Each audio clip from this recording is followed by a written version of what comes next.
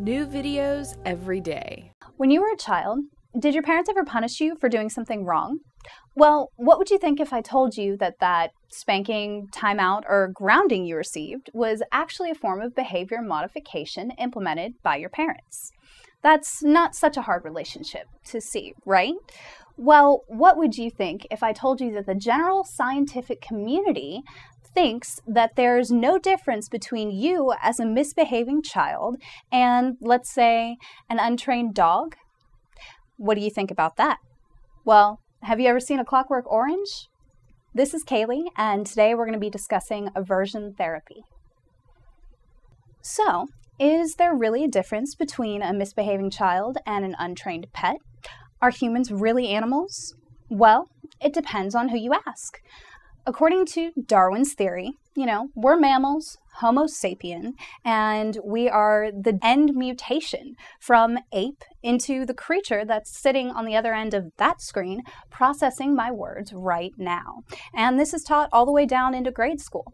The human animal. That's what we are, right? Well, personally, I think there's a huge difference in the cognitive reasoning of a human being than that of, say, a dog, a pigeon, a rat, even apes, our modern day test subjects. Unfortunately, scientists and psychiatrists hold true to this human-animal theory. And it is from that behavior therapy and aversion therapy were born. Now, behavior therapy is essentially taking a desirable behavior and subbing it for an undesirable one. Let's talk about for a moment B.F. Skinner. It was his theory on radical behaviorism that led to behavior therapy and aversion therapy as we know it today. His internationally studied Skinner boxes were used on various test subjects, including rats, pigeons, and even his own daughter for a few years. And basically what he would do is he would put these things in a box and condition them to the point that they would do a desired task, like push a button, and then they would be rewarded with food or a prize. Now, that's about as far as I'm going to get into Skinner and his boxes, but this radical behaviorism and theory of conditioning a creature to make it do something that you want it to do, well, that's going to take us down to aversion therapy, which is a step beyond regular behavior therapy. So, what is aversion therapy?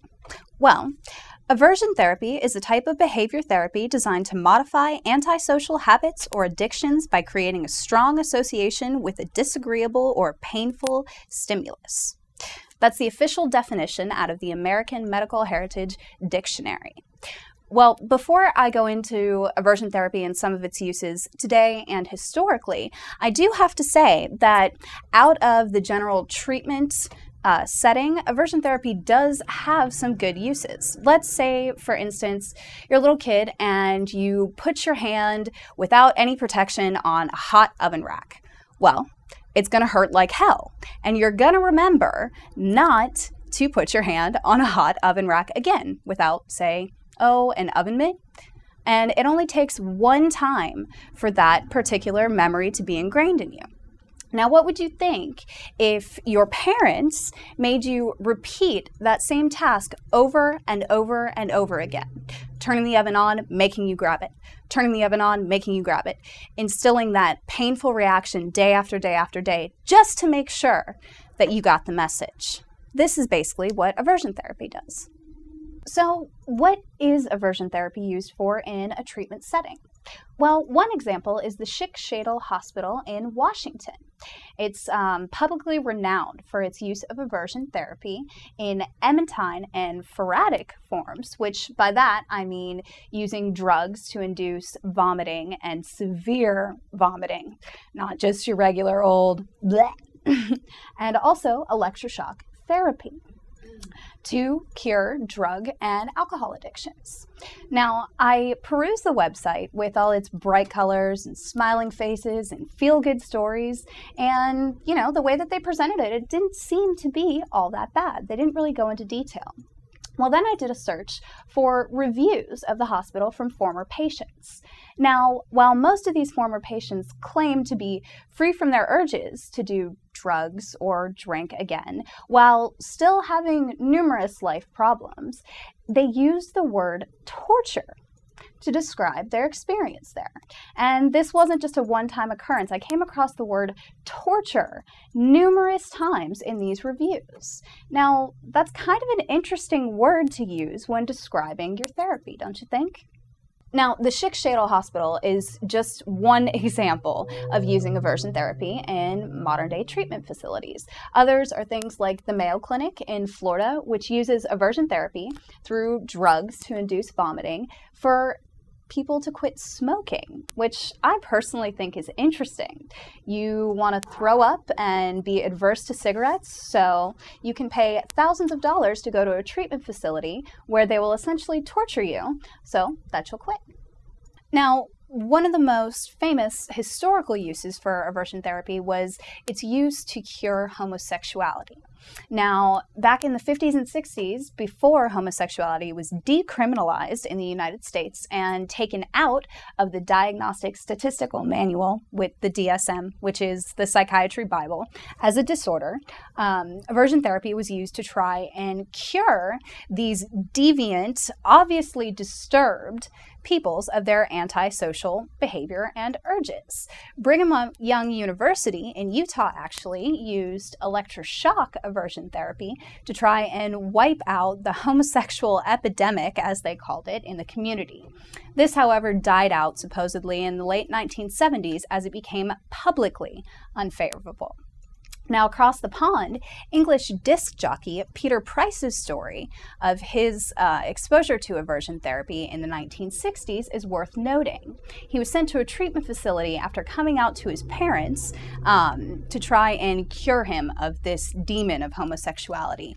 And in a BBC News article, he was quoted as saying, "For 72 hours, I lay in my own excrement and dirt, scared out of my wits. I begged to be let out of the hospital after the psychiatrist told me the next stage of treatment involved attaching electrodes to my penis." Now, he was eventually let out of the facility, and he went on to say that after a few months, he, accepted the fact that he was gay and went on to live his life. However, strangely enough, his same psychiatrist from the treatment facility, well, they ran into each other at a gay bar about 6 months down the road.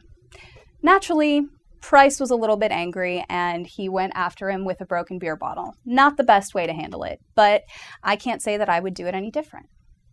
Another modern-day use of aversion therapy is actually going on in our criminal system right now as treatment to cure sex offenders. Now, with this type of aversion therapy, what happens is doctors in the jails go in and they use a device called the penile plethysmograph, or PPG, and that's used to measure blood flow to the penis when someone becomes sexually aroused by certain stimuli. Let's say, for instance, a picture of a young woman or a child, and they have these devices for women as well.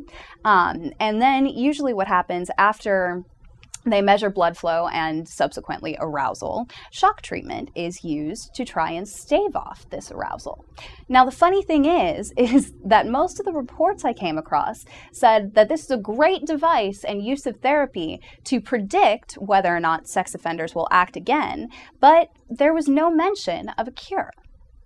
Now, if you personally had an undesirable or socially unacceptable behavior that you acted on a lot, would you like to be sent to treatment to be exposed to aversion therapy to try and stave off your urges to do this bad, not normal thing? Well, whether or not you agree with aversion therapy and its uses, it doesn't really matter, because essentially what these doctors are doing is conditioning people, like animals, training them and their minds to do what they think is right. So what I'd like for you to do is leave me a comment and tell me what you think. Should human beings be trained much like a dog, or does it not really matter and aversion therapy is the way to go? I'd really like to know what you think. Also, if you could, please rate the video and don't forget to subscribe, and I look forward to seeing you guys next time. Were the founders of Western psychiatry communists? Well, join us in a future video when we'll compare communist goals from the early part of the 20th century, as well as the goals of the first World Federation on Mental Health. If you liked this video, we have hundreds of more alternative videos ranging from sexual health to psychology to mind control. So if you liked it, go ahead and click on me to enter the Psychetruth channel.